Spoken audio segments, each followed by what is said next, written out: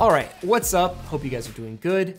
And today we're chatting about watches. So 5 years ago, I picked up the Series 3 Apple Watch.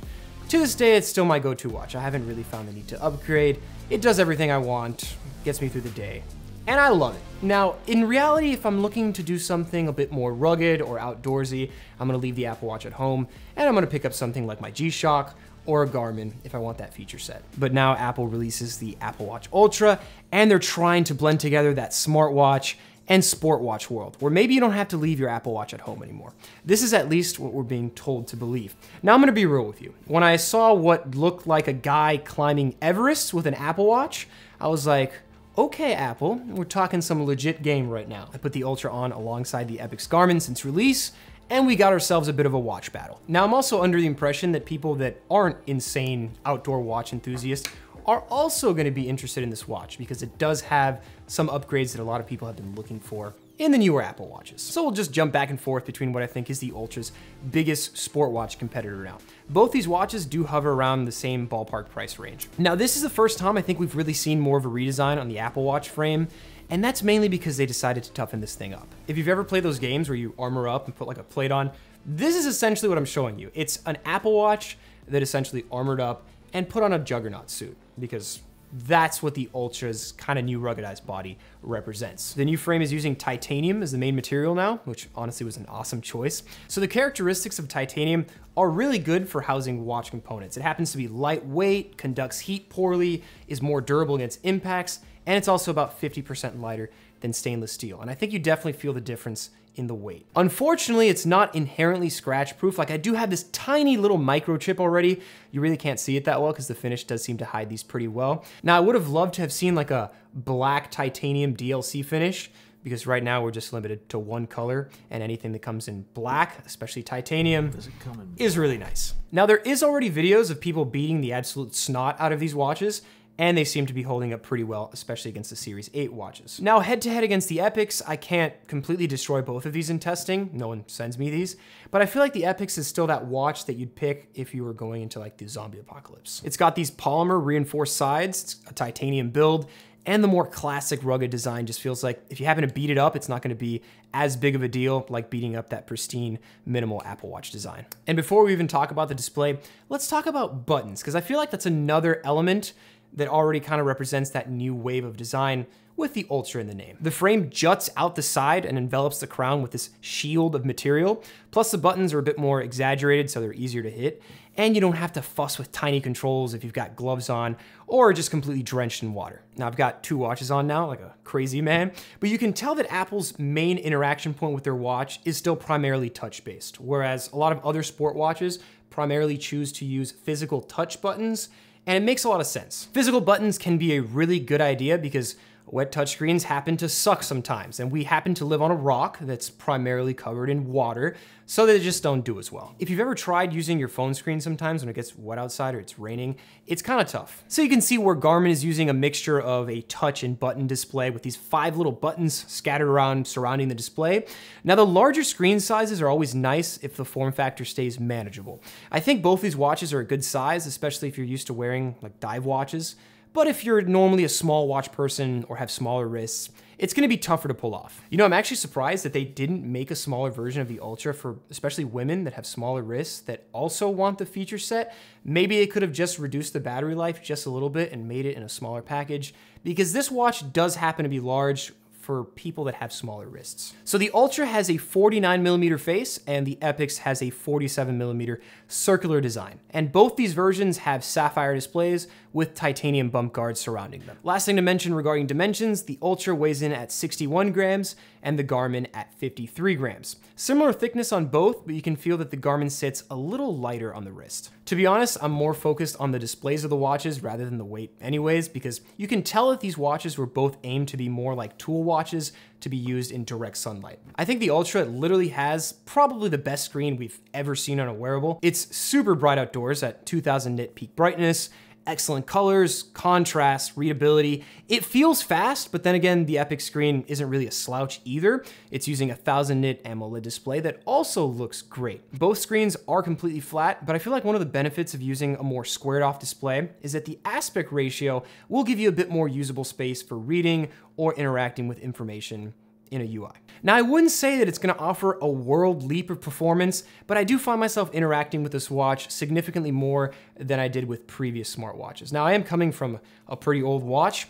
Maybe it's not gonna be as big of a deal if you're coming from like a Series 6, 7, but it's a great watch. The screen's really big. Now, the touch display on the Garmin is not at that same level of smoothness like the Apple Watch. It feels like it's a bit behind, not as snappy. But you have to remember, the Garmin is a multifunctional watch, so you can completely disable the touchscreen if you're not into that, and you just wanna use buttons, because buttons are awesome if you're in an outdoor environment where you don't wanna fuss with a touchscreen. It really comes in handy if you're in scenarios where touch is not gonna be the optimal choice. I'd say ideally in the perfect wearable, you'd have the fluidity of the Apple Watch display and the durability of the Epix physical buttons. Now, of course, this is gonna vary on your scenario and your use case. So kind of like whatever you think you're gonna be using it for, I'd say shop accordingly. Now, if we talk about battery life, the Garmin is going to obliterate the Apple Watch in quite literally any battery life test. And there's a good reason for this. Battery life is gonna be relative to whatever the watch you're using is doing. So if I have a G-Shock, obviously it's gonna last longer than a smartwatch because there's less computational tasks being done. I want you to kind of think of it like this. Think of the Apple Watch as like a mini little tiny iPhone that sits on your wrist. It's gonna take phone calls with actual cell service, send text, stream music, perform a lot of computational tasks with fancy graphics, a super bright display, and be a true sidekick to your phone. Where I feel like the Garmin is gonna serve more like a specialized tool for hardcore fitness tracking, GPS monitoring in situations that are completely off the grid, where you want your watch to survive and sip power by skipping all the normal smartwatch features you probably don't need at the time. So I've been getting around a safe 50 hours of general usage on the Ultra, and when I get to 10%, I've been putting it on low power mode. So the Garmin does last for days, and I think you can pull maybe 3 days of really intense usage out of it if you have the GPS on, heart monitoring, all the tracking features just blasting. But the Ultra doesn't have completely garbage battery life. It's actually significantly better than the other Apple Watches. Garmin happened to take a shot at Apple on Twitter regarding battery life. I thought that was pretty entertaining. But yeah, it's kind of like a watch you don't really have to think twice about if you're picking it up, whether it was charged or not. And that's gonna be important for a lot of people, especially those who participate in ultra marathons that want the fitness features, or those who are the extreme outdoor enthusiasts that want really solid, great topographical map data. Now, if we really dive into the feature set, I think you'll be able to clear things up a bit if you're on the line. So the Ultra now has this orange little action button that you can map up to 8 features in the app or craft your own shortcuts, even though it's pretty rough that way. You know, it's actually kind of nice to have this little button on the side. You can jump to a workout instantly without having to go through all these different menus. It's nice. You can also remap it once you're inside an activity to have a secondary function.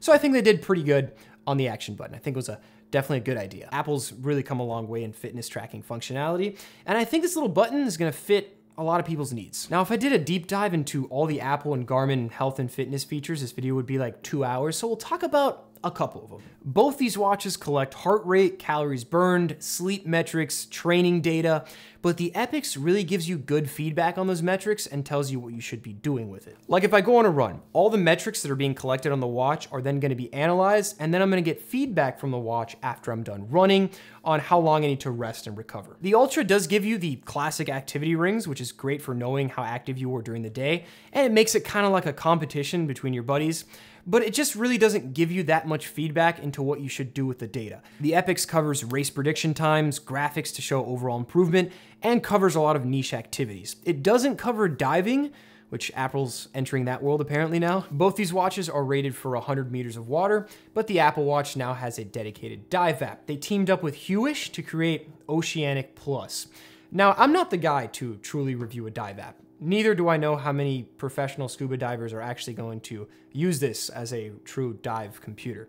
But I think it does bring a nice amount of cool recreational dive features. It's covering auto dive logging, vibrational feedback, depth monitoring that alerts you if you're ascending or descending too quickly. Now, is it gonna be as fully fledged out as a professional dive computer, like something from Shearwater that covers all the features and sensor support?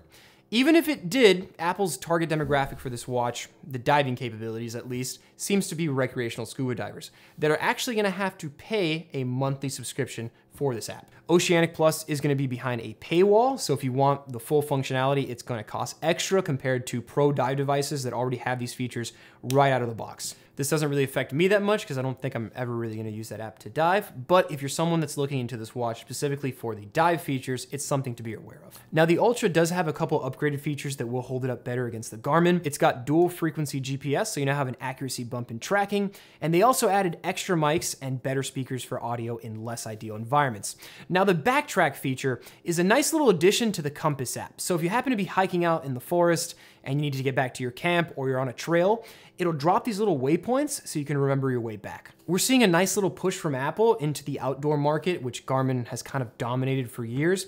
Now I think the waypoint feature is coming, or it's already on the normal Apple Watches, so it's not an exclusive thing to the Ultra. But overall, I feel like a lot of people are gonna lean on Garmin for actual off-the-grid activities.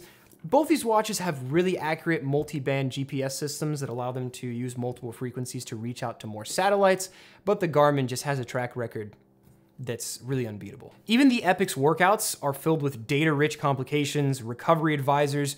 There's also a really neat feature that's called Body Battery that essentially turns you into a battery that shows discharge over the day. Apple has gotten a lot of more advanced workout updates that can now track running power, vertical oscillation, ground contact times, legit stuff that doesn't require additional sensors. But then again, strength training workouts on the Epix literally guess the exercise you're doing and count the individual reps. All right, so both these watches are filled with a ton of features. Sleep tracking, workouts, outdoor activities. Both these watches are basically at the top of their game. I think the Apple Watch takes the cake at being the ultimate smartwatch because this is way more of a smartwatch than an outdoor sport watch, and the Epix is like the ultimate sports watch. But honestly, it just depends on what you're specifically looking for in a watch. A lot of the Ultra's features are gonna be on the less expensive Apple Watches, so this isn't necessarily the best bang for your buck, but if you're okay with the price tag, this is definitely the best Apple Watch experience you can have. Now, if you're more of the outdoorsy person or the more fitness-oriented person that wants all the hardcore features, and you're Bear Gryllsing it up outside, the Garmin might be up your alley.